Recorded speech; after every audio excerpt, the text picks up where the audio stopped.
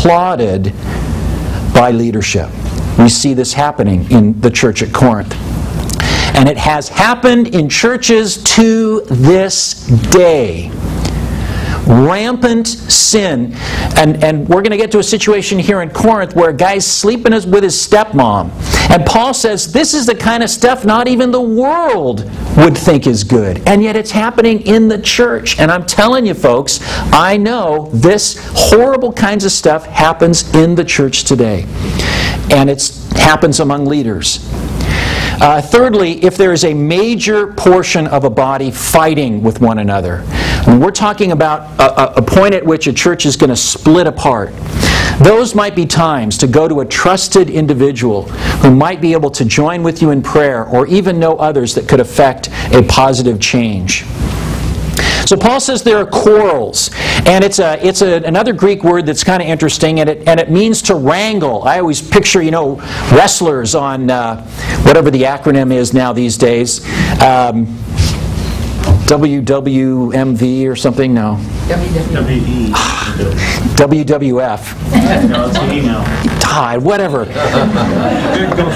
The professional wrestling with a little p. Because it suggests rivalries. And that's what you always see on those shows, right? It's always that's how they always build it up. It's always some guy who's got a beef against somebody else, and they're going to take it out in the ring. And of course it's non-scripted, and every move is a professional wrestling move. Kids, don't try this at home. Anyway, but we can do that with each other. There can be these kind of rivalries, these quarrels that take place where the quarrel itself might have been over something really small, but we've built it up into this kind of Hatfield and McCoy thing. And if you guys don't know my reference, study history, Southern United States. Report back next week. These quarrels were getting so serious that the body was being threatened with destruction. And so then Paul, in verse 12, he gets into the meat of it. Okay, here's what I'm talking about, people. Members of the congregation had basically been allying themselves with one particular teacher.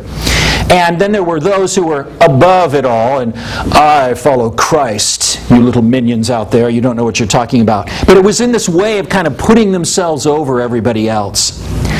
So what's the deal here? The odd thing about it is that one of them says, I follow, or I'm with Cephas, which is meaning Peter, the Apostle Peter. And as far as we know, Peter had never even been to Corinth. So how are they going to say, I follow Cephas, if he hadn't even been there? Well, here's one possible explanation, and I think it's actually kind of illuminating. That basically these people were falling into groups according to either their culture or their impressions. For instance, some said, I follow Paul, or I'm with Paul. Paul was a Jewish Gentile. He was a Jew, but he was born in Gentile country. And his charge from Jesus was to take the gospel to the Gentiles. And so the Gentile Christians in Corinth would have had a real affiliation with Paul, who was a Roman citizen. So they're going, I'm with Paul. Peter, on the other hand, was a Jew. He was born in Israel, and he was, we know he even ran into a few problems now and again with being a little bit too Jewish and not being quite free enough to be Christian. But the Jewish Christians in Corinth would have very comfortably fit in with Peter's lifestyle. And then you had Apollos.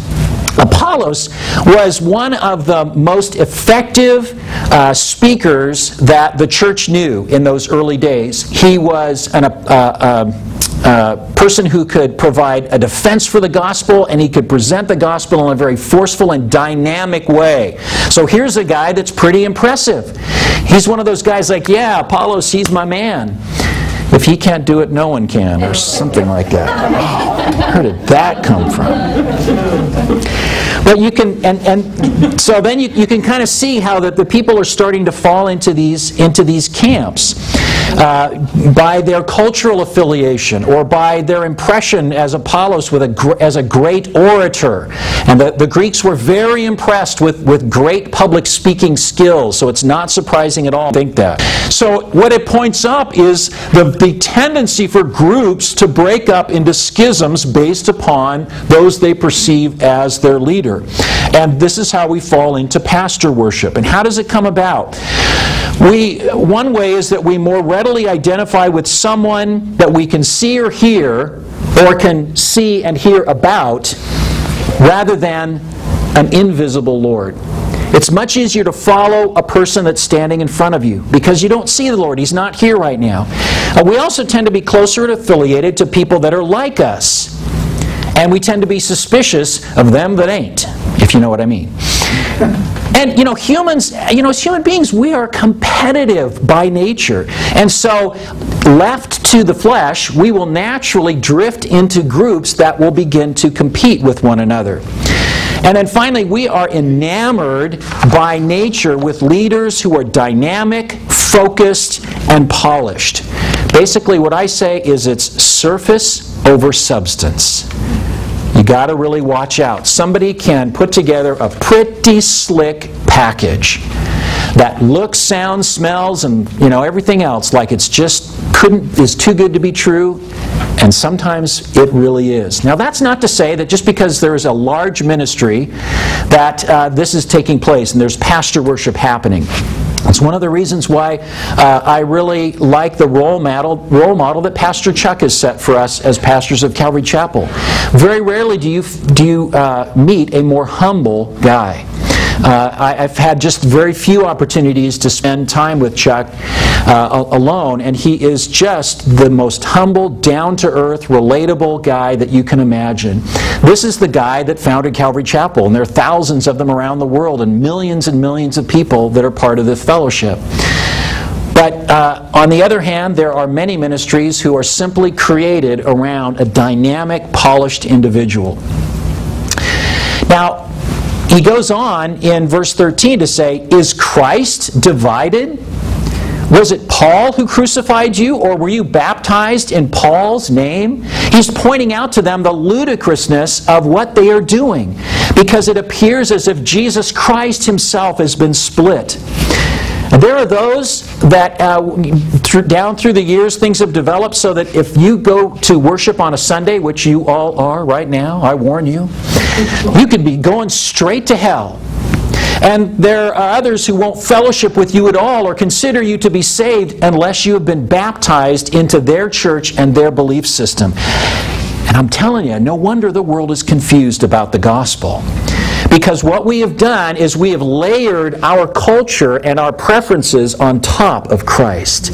And people have to delve through all of this other stuff that has nothing to do with the gospel itself in order to get to the root of the fact that we're all sinners and Jesus saved us by grace.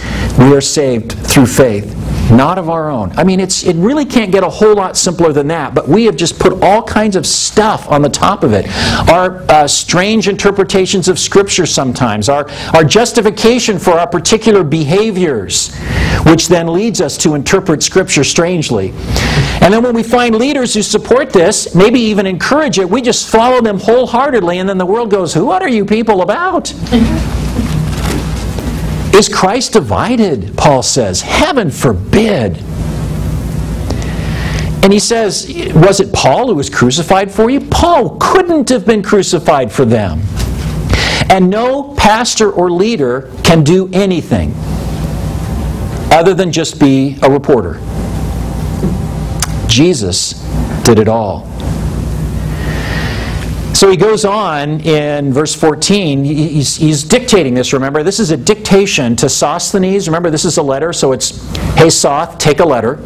And so he begins speaking. This is Paul talking, and Sosthenes is writing down in Greek as fast as he can. Now, I don't write Greek characters very well, so he must have been better than me. He says, you can just picture him pacing the room, right? And he goes, I thank God that I baptized none of you except for Crispus and Gaius, so that no one can say that you have been baptized in my name. And then he's thinking a little bit, and he goes, well, I did in fact baptize the household of Stephanus, but beyond that, I don't know if I baptized anybody else. It's almost like, it's not important, people.